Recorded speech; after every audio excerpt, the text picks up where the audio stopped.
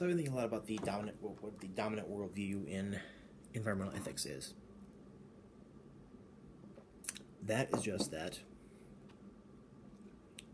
us as people on this earth use the earth and everything in it, all the animals, all the land, oil, everything, as a means to our own ends.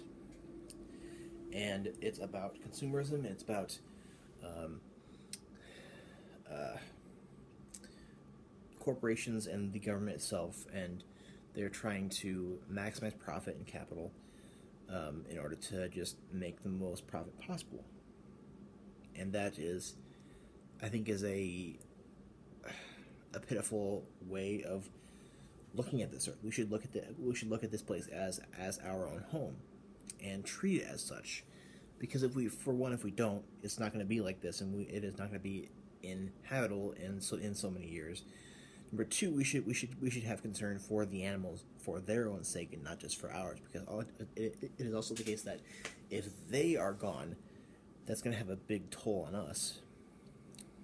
And I think there should be a possibly kind of like Marx said, a currencyless society, so that it's not possible for a corporation to try to maximize profits or anything like that. However, that would be probably controversial. But I'm not entirely a communist either. But that's just, I do think Marx's writings are definitely worthwhile and have really good points. But the dominant worldview, I think, is something that we need to change about our attitudes, about the way that we look at our home, about the way that we look at, oil that we can drill and get, as to, getting a huge truck that has the worst carbon fuel emissions ever, and we should definitely look at things in a very different way. And that's pretty much what that is. I think we need to have a attitude which is not about that. It's about need. It's about we should take from this earth what we need.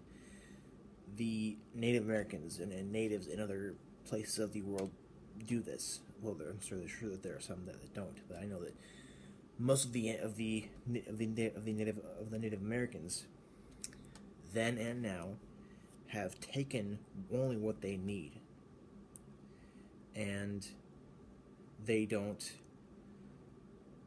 poach, or they don't hunt for sport.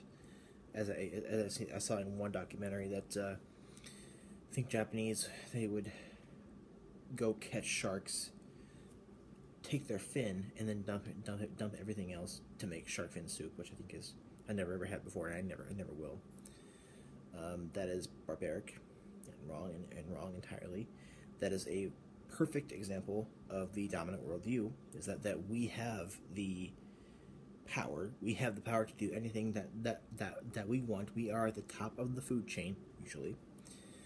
And we have the ability, and we have the mostly the most intelligent, besides maybe dolphins or whales, and we have the ability and the resources, and we will do whatever we can to get more resources and more capital, more profit.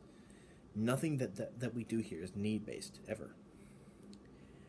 I think that's another thing that we need to change and shift into the other direction, and have more of a conservation-based attitude and more of a need-based attitude as to what we take and as to what resources we use, and think more about